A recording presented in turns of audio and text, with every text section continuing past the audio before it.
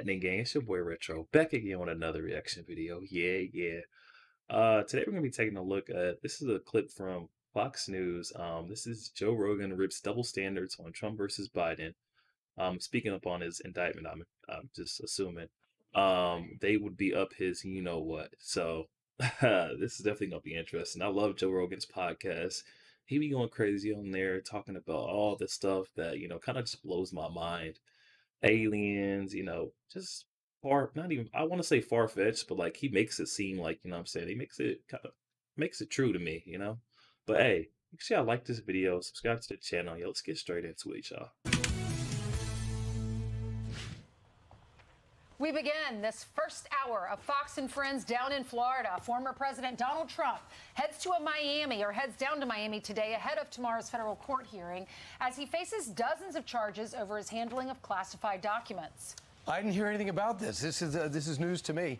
Both federal and local authorities ramping up security measures as Trump supporters are rallying around him.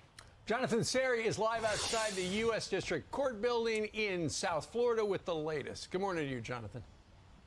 Good morning, Steve, Ainsley, and Brian. Security is always tight around federal courthouses, but you can only imagine it rises to a much higher level when the defendant is a former U.S. president. The Washington Post is reporting law enforcement are actively monitoring online threats from extremist groups, monitoring their plans for rallies in the Miami area. One of them reportedly planned for outside the courthouse tomorrow, and also bringing in additional officers. Mr. Trump has been indicted on 37 counts related to the alleged mishandling of classified White House documents stored in various locations around his Mar-a-Lago estate in Palm Beach, Florida. The charges include 31 counts of willful retention of national defense information, with other charges related to Mr. Trump's alleged efforts to conceal the documents from federal investigators. South Carolina Senator Lindsey. Good grief. 30 years. Yo, that shit say that's seven different.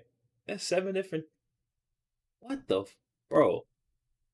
What the hell? I'm just looking at the sentence, and that's what off a rip. That's what I'm looking at. Like, how much time you got to do for this type of crime? Max 10 years on counts number 1 through 32. Count number 32 is a max sentence of 20 years. Count number 33, max sentence 20 years. We talking federal, by the way, y'all. You do all this time.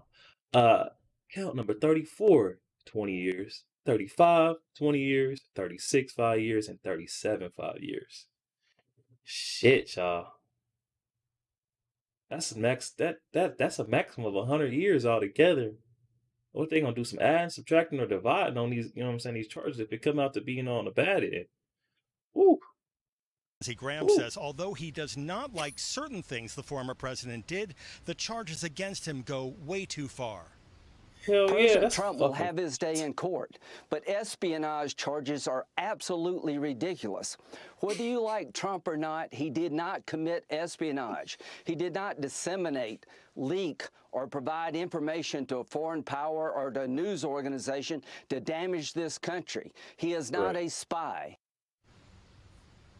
But Mr. Trump's former Attorney General, Bill Barr, says in this case, federal investigators were right to be concerned about how the former president was storing documents on military strategy and other sensitive information.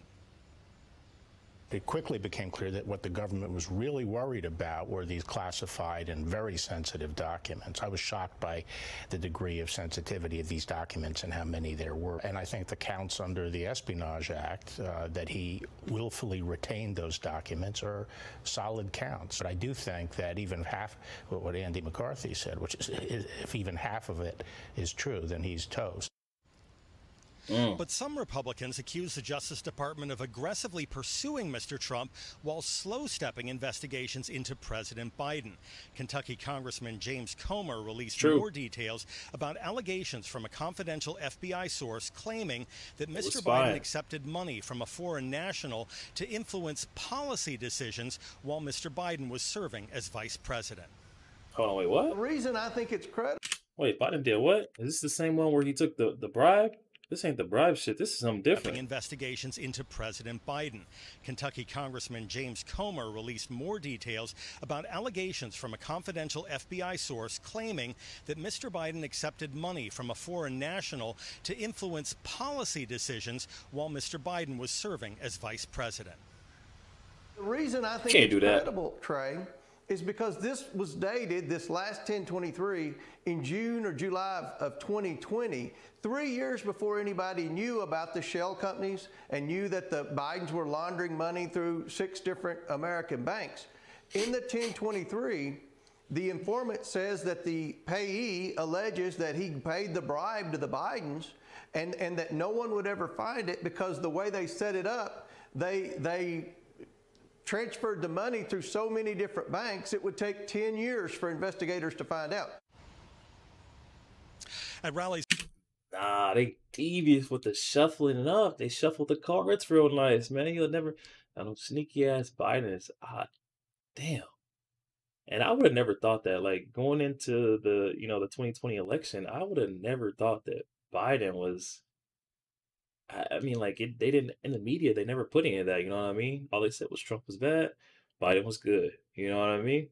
That's crazy.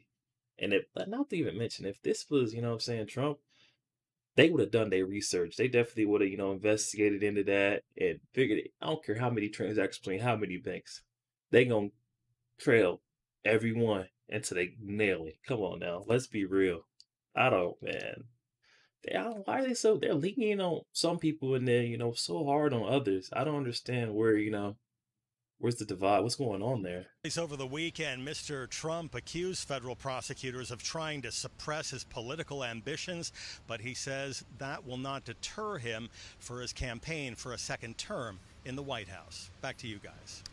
And Jonathan, you touched a little bit on this. You mentioned Donald Trump yesterday. Yesterday, he was on the radio with Roger Stone and called for protests in advance and after what happens at the courthouse behind you.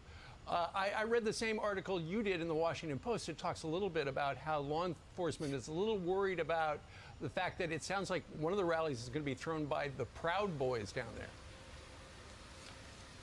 That's right. According to the Washington Post article, the Proud Boys are organizing a rally outside the courthouse here, and that's.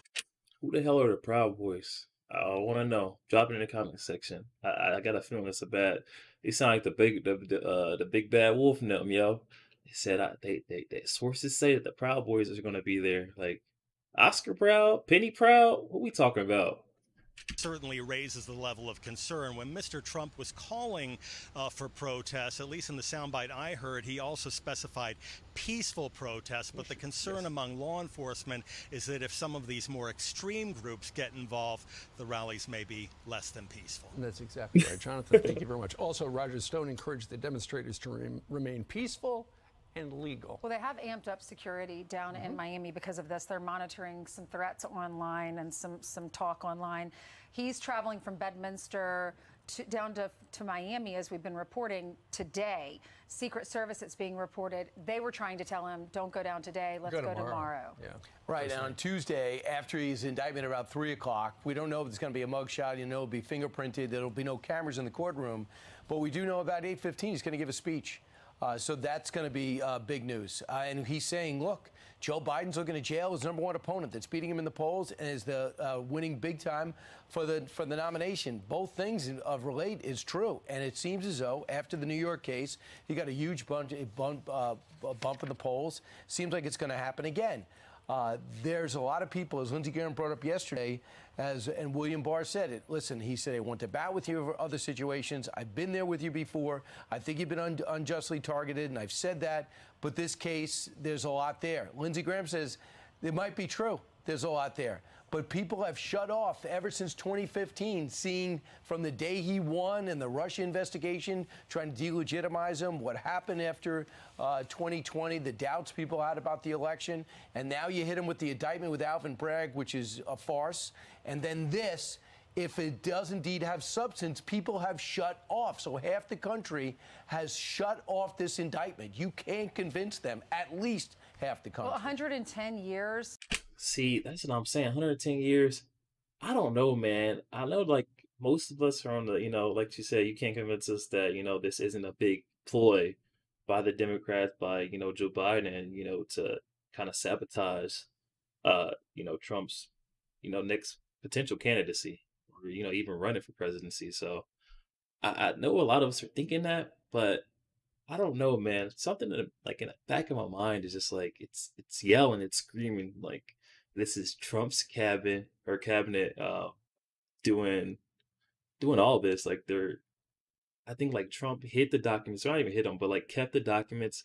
I feel like this was like structured so well that like he knew he would get off for this. Like he got all the documents, he kept them, he declassified them, which he knew he could do. And they kind of came after him. I think he knew they would come after him, and this whole, just everything that's getting blown up. I feel like it's creating like an extra hype behind his next, time running for presidency. Like everyone's like, will he run? Will he not run? The question is, will you vote if he goes to jail? Will you vote if he doesn't? You know what I mean? Like I feel like it's boosted him so much more. Like they said, he had supporters outside of the damn courtroom hyping him up. You know what I mean? So like, I wouldn't be surprised if this is, Trump's people behind this. I don't know. What y'all think? Let me know in the comment section. Y'all with my theory, or y'all with the the media, what they're projecting that this is all Biden? That's just maybe I'm crazy.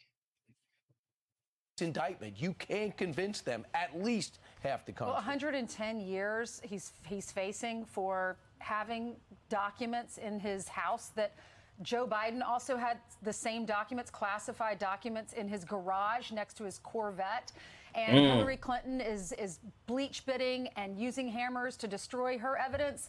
It's just such a double standard, and that's what the New York Post is writing about this morning. Here's the headline. What about the Bidens? Trump was indicted, but what about the Bidens? And it talks about the Corvette and his garage and just the double standard. And that's what Lindsey Graham was focusing on. Yeah, he might have done something wrong. He should have returned these documents when asked about it. Right. Never should have taken them. But neither should the former vice president. Neither should have Joe Biden. Joe Biden was a vice president and maybe a senator when he had some of these documents. Right. Absolutely. To a lot of people, it looks like there's an uneven standard of justice. For the Republicans, luckily, the Republicans in the Oversight and Judiciary are looking into it. There was we have a quote from Miranda Devine. She writes in the New York Post today a little bit about this. Biden laughs off FBI bribery claims as evidence against him and Hunter Mounts. Because he said, show me the money. Right, where's the money? Stephen Nelson, because he knows they can't find it. That particular press event on Thursday. It's interesting. O.J. Simpson, of all people, yesterday came out and he said, look, I've had some of the world's greatest lawyers. I've had Johnny Cochran and I've had Alan Dershowitz. And this is the advice that I would give to Donald Trump that I got from my lawyers. And he said, don't talk about the case publicly. Don't do interviews about the case. He said, quote, I don't know if Donald's lawyers are stressing this to him, but if not, they should be fired and he should sue them. So O.J. Simpson is essentially saying Donald Trump has got to stop talking about the case because he'll just dig a hole for himself. I think it was Joe Contra this morning on Fox and Friends First who That's made a good point, and it's so obvious, but it just dawned on me.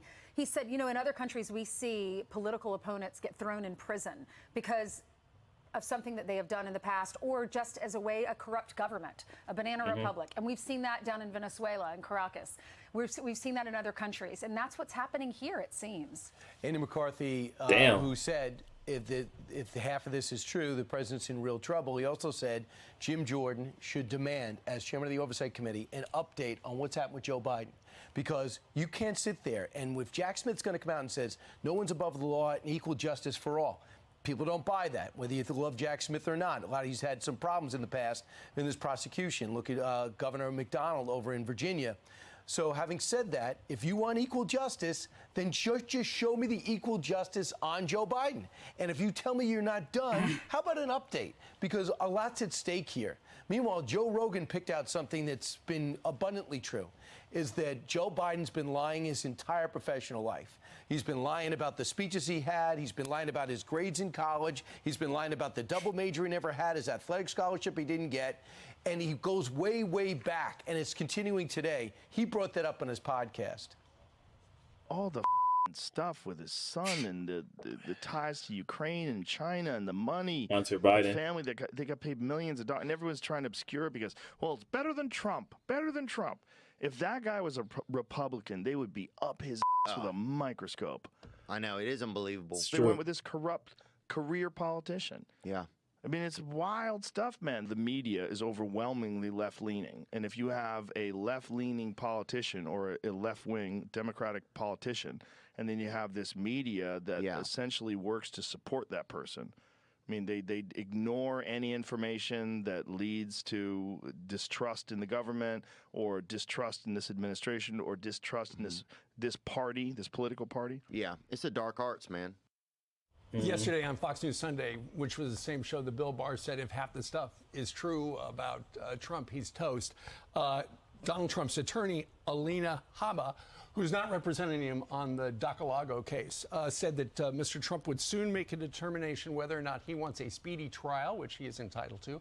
And also she said that she did not envision in any world would he ever take a plea deal. He want to draw this out. In no world will he ever want a speedy trial, ever. Yeah. This guy will drag it out, and he should, as long as he could, as long as he can. It'll take about a year. Drag it out, build up his case. He's got to go 37 for 37 and then run for president. And the best thing he could do, as Adrian said to Rocky after being in her coma for way too long in Rocky 2, he said, Rocky, come here. No. Do you remember? She woke up and she woke up and she said, Rocky, he said no. Right? Go fight, go do it. Wait, what's Rocky say? Hey, Rocky 2. I don't even know if I watch Rocky 2, but I don't watch movies. Rocky 2. She said, go fight. Hold on, wait, what? Hold on, why you do her like that? He said no off the rip. And I think I do know what he said, bro. That's one of them inspirational joints. What's Rocky say? Hold on, run it back. What did he even say? Bill Barr said if half the stuff is true about Trump, he's... Oh, shit. And then run for president after being in her car way too long in Rocky 2. He said, Rocky, come here. No. Do you remember? No, you don't remember? She woke up and she said, "Rocky, said fight, right? Go fight, go Steve, do it." Do you remember? I'm like Steve. I'm like Steve. Okay. I can tell Steve don't know what the hell he's talking about. Win. And then Mick said, "What are we waiting for?" And if he wins, he exonerates himself. Right. And the music starts. You remember that, Chris? Thank you. You were no help. All right, well, Donald Trump says even if he's convicted, he says, I will never leave. He said, this is third world country stuff. You get indicted over nothing. Ridiculous, baseless, most horrific abuses of power in the history of our country. He said that in Georgia, the Republican event. I'm Steve Doocy. I'm Brian Kilmeade. And I mean, I don't know why he had to do her like that. That was kind of messed up. He's like, nope, you're wrong. Yeah, I know what to talk about. But hey, my boy Joe Rogan definitely put that in perspective for us, though. Like, the media is extremely left-wing, and, anybody, Democrat, left-wing Democrats, they're going to not shine any light on any of the bad and only, project the good. They're helping the community, building the trust from, the community, the citizens. They believe in this person. Nothing that would say otherwise, you know what I mean? And on the other hand, far right, bad. They can't do no good. Yo, that was comedy. Yo, that was Fox News on Joe Rogan rips double standard on Trump versus Biden. They will beat up his arse. Make sure you guys like this video, man. Subscribe to the channel. We're on the road to 10K. Drop a comment. Say what's up. Holla back. You know what I'm saying? Hey, I'll catch y'all next week.